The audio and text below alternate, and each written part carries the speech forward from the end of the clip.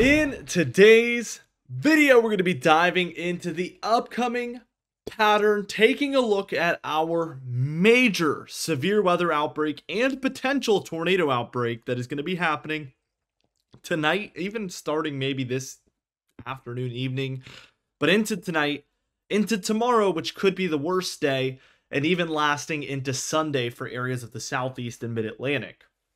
We also have other threats for similar storms. I don't really see any of them being as major as this one, but we could have other major severe weather events over the coming weeks. As the model suggests, maybe 1, 2, or even 3 more could be happening in the month of March. So a very active severe weather pattern.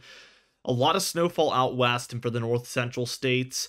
And overall warmer temperatures in the east, although there is colder days in there after these cold fronts especially, so we will be diving into that as well. Let's just take a look at the 6 to 10 day temperature outlook, and this will be running from the 19th through the 23rd here of March. We see the cooler than normal conditions expected in the west. We call this a negative PNA. I say this almost every single day, probably literally every single day. And that in turn causes warmth to surge up into the central and eastern states. This is the very opposite of what we saw all wintertime long. The PNA, I think, is a pattern that almost every American, or really anybody in North America, should be familiar with. It's really underutilized for the most part. By looking at what the conditions are like in the west, you can almost perfectly predict the overall temperature pattern, at least for the central and eastern states. It's a beautiful thing. Let's take a look at the precipitation pattern during this time frame, and we do see that the southwest is going to quiet down a little bit. I've been watching the radar over the past few days. They've been having quite a bit of precipitation. At times, we have seen, and over the coming days, they do expect some as well, but we are going to begin to see a more exclusively northwestern high precipitation area, and then for a lot of the central and eastern states. I'd hardly call these areas the central states, but it does kind of border on the central states, and we can see areas of the southeast a little bit closer to normal to even below normal there, but kind of negligible. The 8 to 14 day temperature pattern, this will be for March 21st through 27th. And we do see that the cooler temperatures in the west calm down a little bit.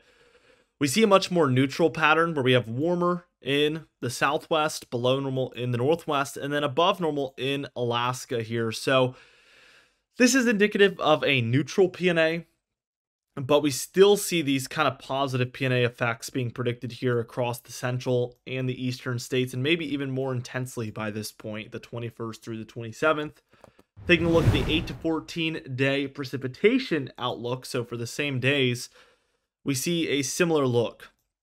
Southwest is drier overall. The northwest is quite active here. And then most of, again, the central and eastern states are in this above normal precipitation category. So activity overall for these areas is going to be very, very intense throughout probably the whole month of March moving forward. Let's take a look at the past 14 days of temperatures, and this is going to be your full first 14 days of March and your full first 14 days of meteorological spring. And we could see that we have had this negative PNA in effect. It hasn't been the strongest one. It's actually been a quite weak negative PNA, but it's been enough to cause warmer temperatures throughout even the Rockies, but into the plains and Midwest and up into parts of the Ohio Valley, Mid-Atlantic, and Northeast as well, and even parts of the Southeast, although we've had some neutral to even below normal temperatures in there. But overall, it's been much warmer in the central and eastern states and much cooler along that immediate, I would call it, southwestern coast especially. Let's take a look at the European model. This is where we're going to really get to see our storm breakdown here. I'll start us out at kind of the late afternoon, early evening, 5 p.m. We see this 976 millibar low pressure center between Kansas and Nebraska. This is the one we've been watching for about a week now. We already have some thunderstorms flaring up to the east of it for parts of Iowa, Nebraska, Kansas, Missouri, Oklahoma, Arkansas, Texas, and Louisiana there. We also see some snowfall back out west from it for the Rockies, parts of Montana, Wyoming, Colorado seeing that. And we have another very vibrant storm system moving onshore to the west coast by later on this afternoon as well, bringing heavy Sierra Nevada snowfall, heavy Cascade snowfall, and really, really heavy rainfall for the valleys and for the coastal areas there. Very intense look for both the west and central states by this point. And as we move more into the evening and even into overnight, this is 2 a.m. on Saturday, tomorrow, March 15th, and we see this 977 millibar low pressure center has gone ahead and moved from between Kansas and Nebraska to now between Iowa and Minnesota. So it's moving generally northeastward. The structure of this storm overall is a warm front. It is rather dry, but it is there. And then this cold front that is a little bit exceeding this storm. And we have, because of that warm front, you can imagine it kind of funnels the warmth and humidity northward towards where that warm front is. So we're seeing that take place here. This is creating a rich environment for thunderstorms to take place. And then we have this colder, drier Canadian air swirling in underneath the storm and moving along that cold front. So this boundary in here is where we're seeing those storms flare up between that cold and dry and warm and humid. And it's creating this explosion of thunderstorms and severe weather across the Midwest into the deeper south. We do have a moderate risk as of now in effect for the day into the overnight. We mentioned this a lot yesterday, but these run from morning to morning. The Storm Prediction Center outlook's not from 12 a.m. to 12 a.m. So it's not like based on the calendar date. It's more so based on the specific day overnight into the next day. I don't know exactly why they choose to do that. I think it's to stay a little bit more organized with specific systems, because if you see severe weather throughout the day, there's a good chance that a lot of that is going to last overnight. So they're trying to keep it a little bit more organized, but that's just how they do it. It makes it a little bit confusing, but you know, it's whatever. Let's go ahead and keep going. I want to take us towards the daytime on Saturday, and this is when we're seeing that kind of worst of it. We see our primary low up here, still a 978, but it's over Canada now. The interesting thing that along that cold front, we do see a 993 developing over Arkansas, and this is creating a new little flare-up of thunderstorms underneath everything for Louisiana, Mississippi, Alabama, into Tennessee and Kentucky here. I suspect this is going to be the worst of the worst for this system, and I'm still not entirely sure we won't have a high risk for tomorrow.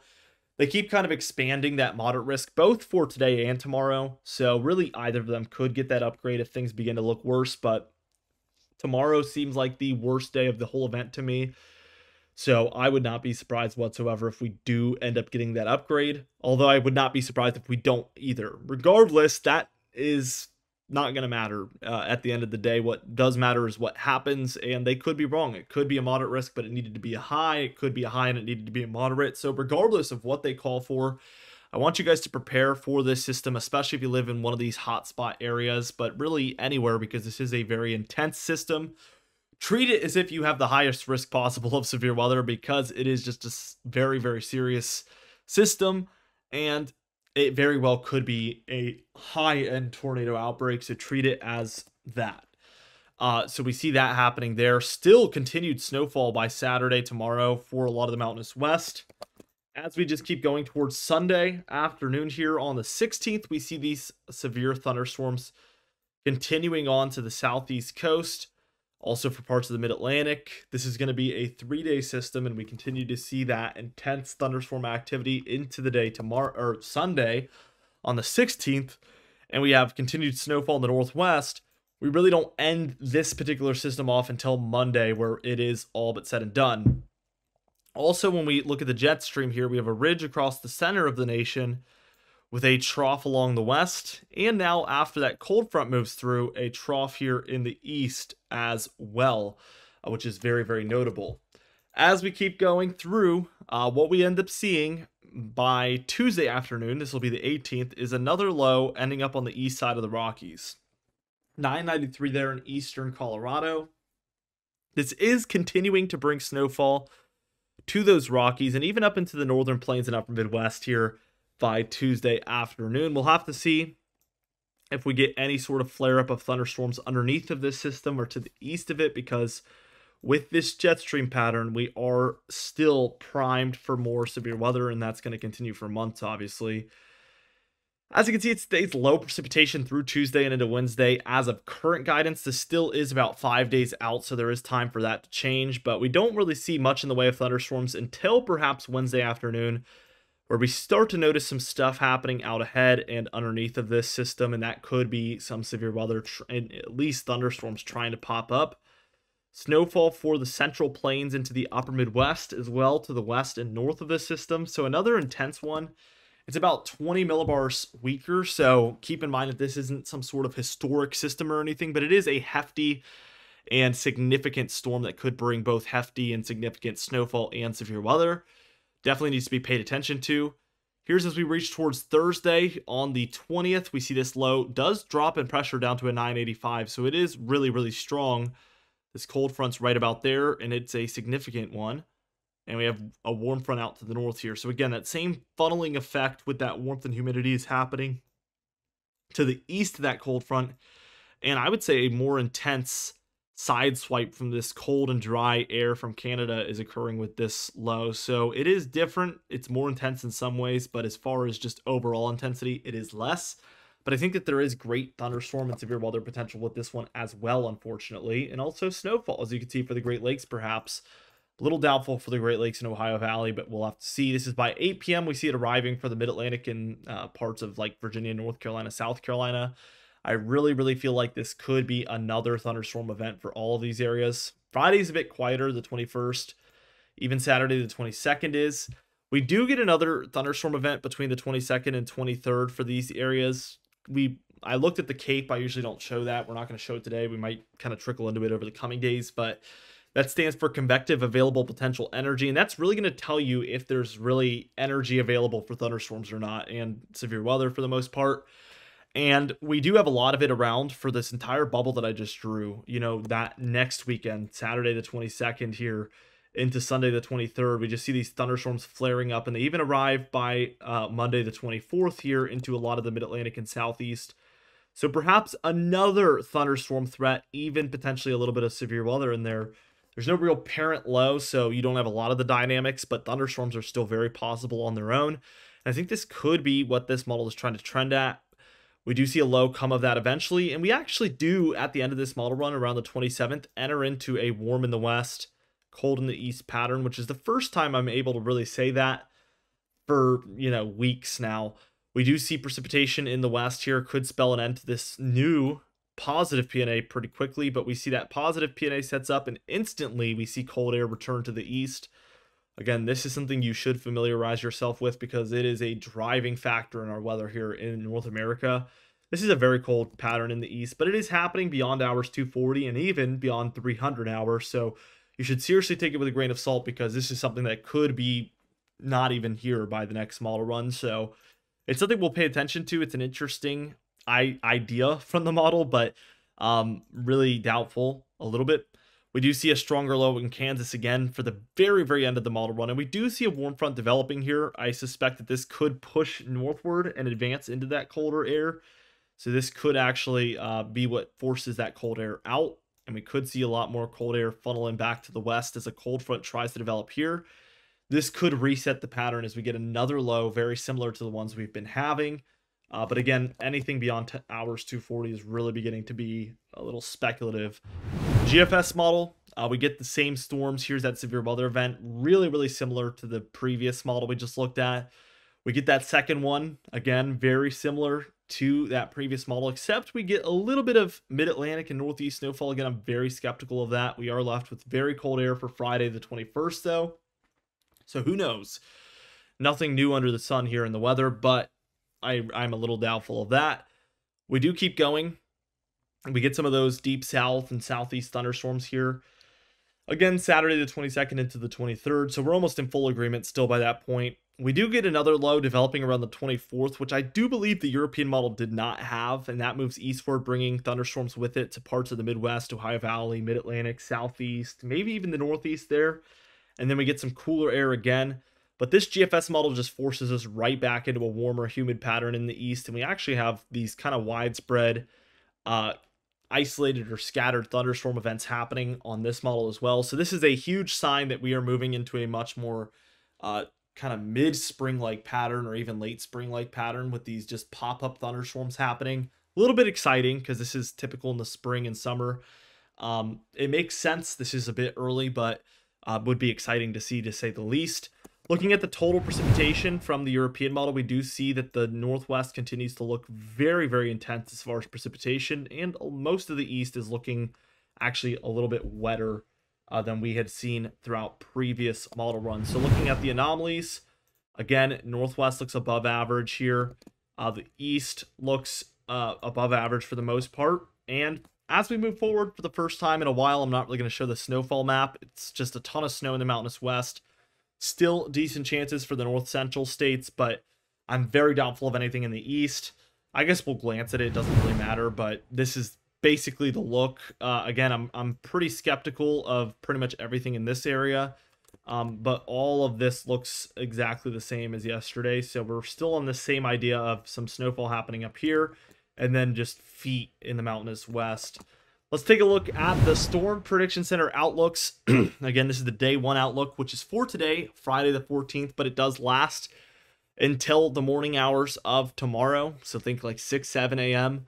So this will be for the overnight as well. In the lighter greens, we have our general thunderstorm risk areas. That's where we expect general thunderstorms, but no severe weather is expected. But I always urge you guys that anything is possible. So please continue to heed every watch, warning, and advisory. And if you know there's bad thunderstorms in your area, just pay attention because they could still be severe.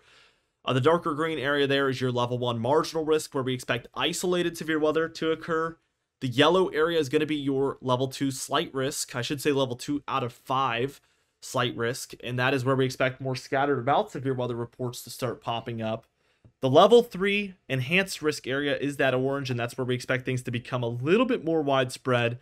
And then your level 4 out of 5 moderate risk, which I've always said that name is misleading because it's not the highest risk, but it is higher than medium, what you would think like the middle. Enhanced is actually like dead in the center, so that should be medium. I don't know. I've always said that I think like enhanced would maybe be a better name for the level 4, and moderate would maybe be a better name for the level 3.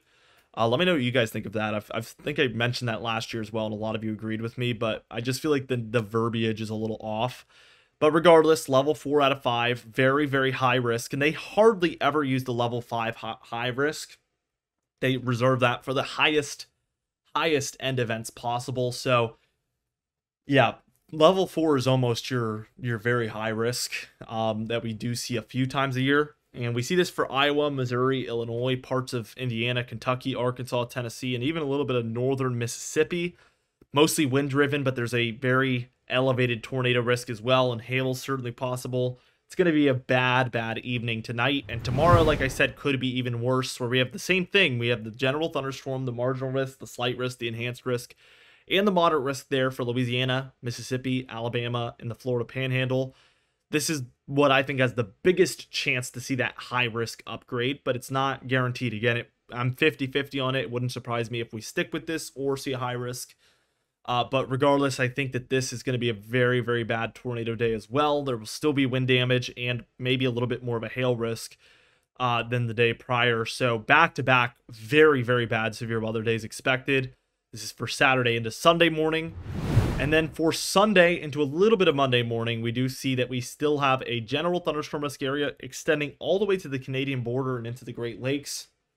We have a marginal risk stretching into areas of upstate New York, Vermont, Massachusetts, Connecticut. So this is interesting for mid-March. Again, level 1 marginal risk. And then we have a slight risk all the way from the Florida Panhandle, the Big Bend, all the way up through Georgia, South Carolina, North Carolina, Virginia, DC, Maryland, Delaware, into southeastern Pennsylvania and southern New Jersey. We have a slight risk, level 2 of severe weather.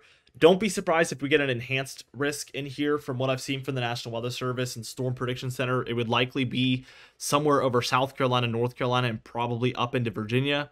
Think mostly the center areas of those states would be where I would suspect the highest risk of that happening would be. But also don't be surprised if we just don't get that upgrade and this sticks at a slight risk, but just letting you guys know from what I've seen. And we don't have any extended outlooks yet. So this is basically it for the severe weather for now that we can see from the Storm Prediction Center. Be sure to subscribe. We upload almost every single day. You can even hit the bell icon for daily notifications when we upload so you never miss one. Be sure to like the video if you did enjoy it. Leave a comment down below, and I'll see you guys in the next video.